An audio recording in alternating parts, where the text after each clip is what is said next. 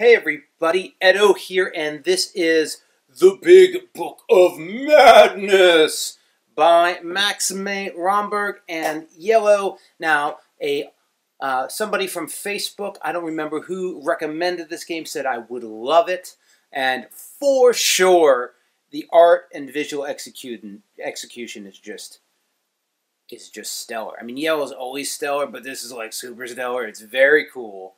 The character art is just awesome for all these kids. You're at a magic school and you're learning to cast spells and be little wizards like Harry Potter.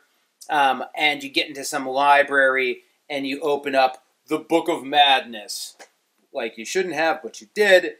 And this is such a cool setup. It's like a book. There's a back.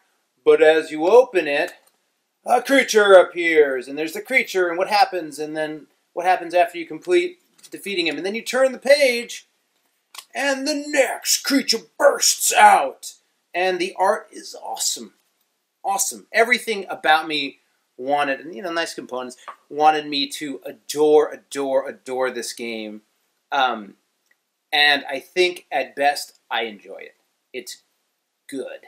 It's something I'd play with the right crowd, and the reason is it's actually how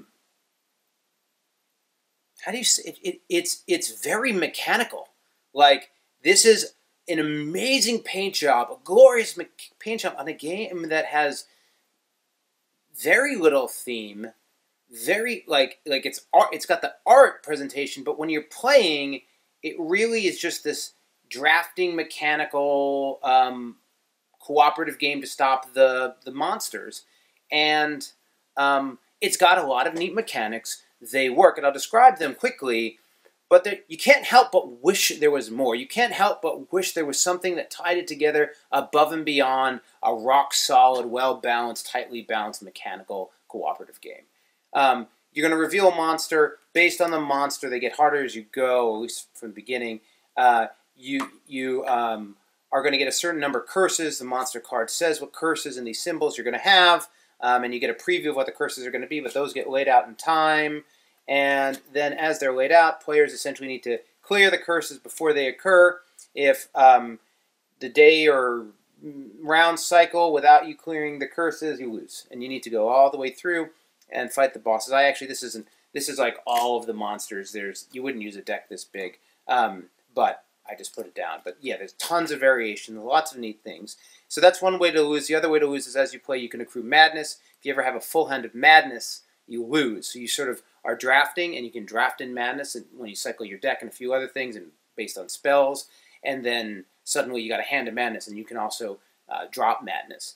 Basically, players start with these characters that are so awesome. They have an initial hand set, and you use those set to cast spells. Each player starts with the same 4 spells: telepathy, combustion, and again, no qualms on the art, growth, and ice. And you have a handful of these little resource cards that have 1 token or multiple tokens up to 3. Now, as you're playing, you can basically draft and discard and move your cards around so that you are trying to get rid of lower 1s, move them to 2s, and move them to 3s to have more agency in the game.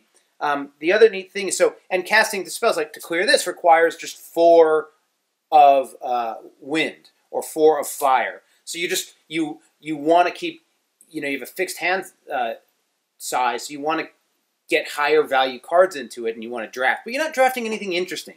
You're like drafting 1s for 2s and 2s for 3s, and I think that might be the problem. You're just trying to upgrade your numbers, right? You don't feel like you're growing. Now the spells also can be purchased, and you have a set amount you can have at any given time for, so you have to sort of trade out.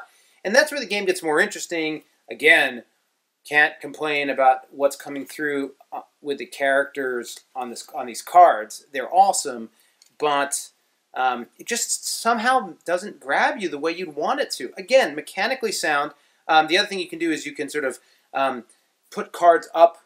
I forget what it's called. It's probably use one of your spells to essentially reserve your action cards or your mana cards or whatever they are for other players to use. So you're sort of, the cooperative element is, I'm trying to work it, we're talking, and then I'm perhaps putting up resources for other players. I can use telepathy to have, I think it's telepathy, one of my basic spells for another player to take an action. You can overpay to do lots of things. So look, again, it works, it works, it works. I don't want to discredit it. I enjoy it. It's a little long, it's a little dry, and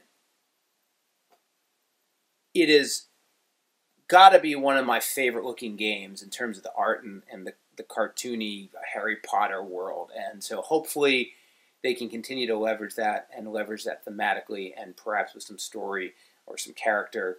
Right now you just have a really sound drafting, clear the spells cooperative game. So subscribe, share, all that good stuff. Most importantly, play some great games. Thanks.